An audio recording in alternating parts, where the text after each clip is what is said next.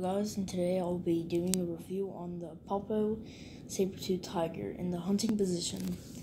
So if you really want a good saber-tooth tiger that is in a good position, this one is one of the best ones you can get. And also it's made by a good company, Popo. If you really want one that's not just standing there and looks weird, this one's really good. It may not be the biggest, or it's not the most realistic one, but it's definitely better than some of the ones I see most of the time, because there's not that much good smilodons out there. But Popo definitely has a pretty good smilodon.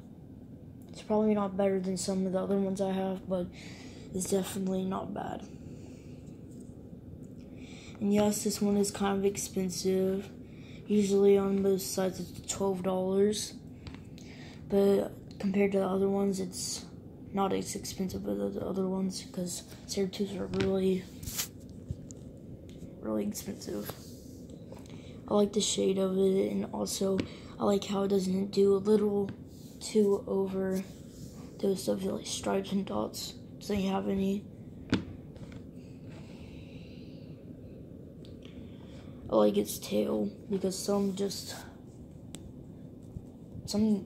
saber-tooths tails don't even look that good. They're like a little stub and they have like a little black thing on the end.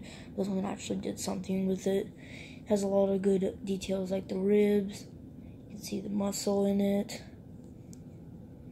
They don't have the biggest teeth and its face kind of looks weird. I like how its ears is perched back. But overall, this is a pretty good saber-tooth, and I also like how its fur detail and also looks angry in the muzzle with the detail. So overall, the Popo saber-tooth tiger in the hunting position is a pretty good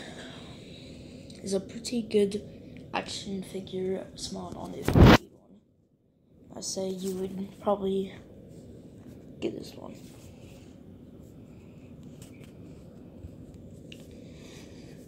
Here's a whole view of it.